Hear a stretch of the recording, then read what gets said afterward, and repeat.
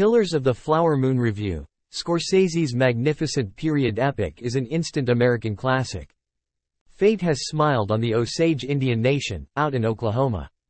The reservation sits on an oasis of black gold. The First Nation people have become oil multimillionaires.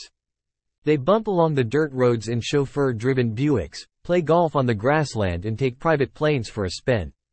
But this newfound fortune brings danger. They want to watch out they're not killed. The history of the West, after all, is one of exploitation and slaughter. The 1920s Osage murders provided the spark for David Grann's 2017 nonfiction bestseller, which lifted the lid on hundreds of unexplained deaths.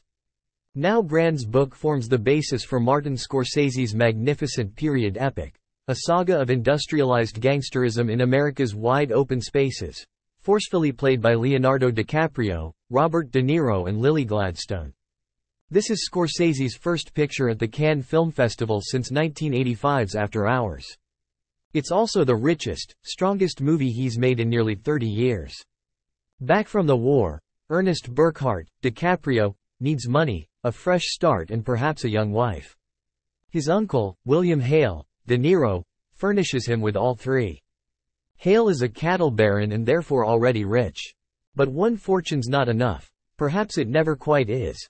And so he steers Ernest towards Molly, Lily Gladstone, who holds the head rights to the oil deposits on her land. If Ernest marries Molly, then he and Hale promptly gain control of the estate. What Molly gets from the arrangement is more open to question. Coyote wants money, smiles Molly, rumbling Ernest's game right away. But Scorsese effectively shows that her position is tenuous and how, despite their riches, the Osage know that they need to keep their white patrons on side. Also, Molly is diabetic and needs regular doses of insulin. Osage women, Hale explains kindly, never seem to live to a ripe old age. De Niro's on powerhouse form as Big Uncle Bill Hale, a man who combines the folksy authority of Lyndon Johnson with the steely twinkle of Bill Cosby. It's a performance so potent that it might have unbalanced a lesser movie. Scorsese, though, simply makes it part of the mix, another instrument in a mighty orchestra, complemented by DiCaprio, Gladstone and Jesse Plemons as a foursquare federal investigator. Killers of the Flower Moon is monumentally long, 206 minutes, and moves at an unhurried pace, but it knows where it's going and barely a second is wasted. It's sinuous and old school, an instant American classic, almost Steinbeckian in its attention to detail and its banked, righteous rage.